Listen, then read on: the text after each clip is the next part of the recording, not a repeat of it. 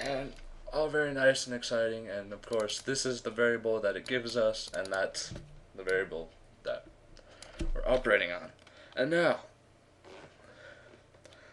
there's also a for loop's evil stepchild, each, which I showed you a little bit earlier. At least showed you an example of.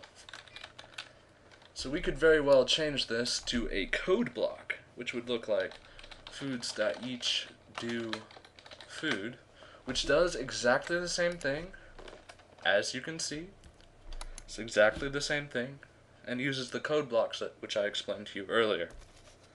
Alright, so now that you've learned all this, I'm actually going to show you a very concrete example. It's kind of practical, but it's not going to actually be implemented in a realistic or real application. We're going to be implementing a menu system.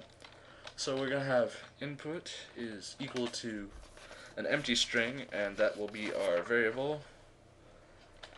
And we have to define that first, because if we don't, then our loop will give us an error. So we're going to do until input is equal to quit.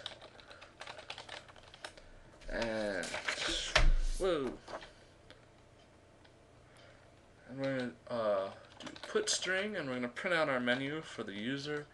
And I am unindenting this so it prints out to the console correctly. 2 credits, 3 quit, exit.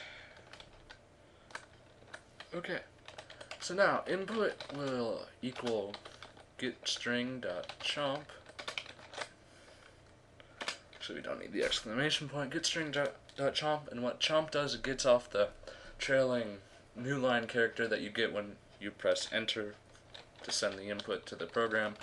Then we're going to use a case statement, which you also learned about.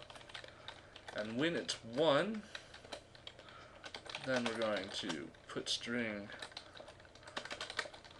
hi.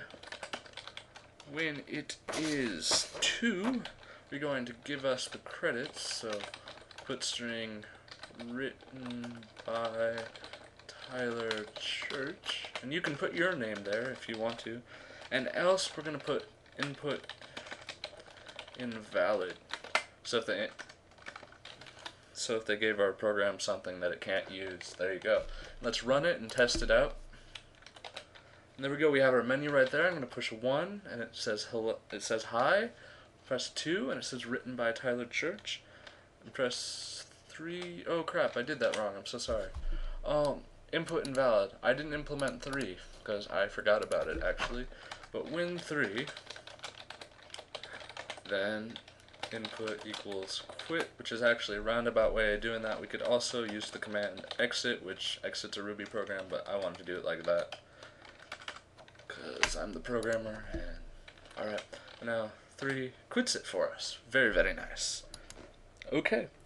You know, that wasn't as long as I thought it was going to be, but I still covered a very large amount of material, so feel free to watch the video again or review the example code and the transcript that I have up on the website. Feel free to do that.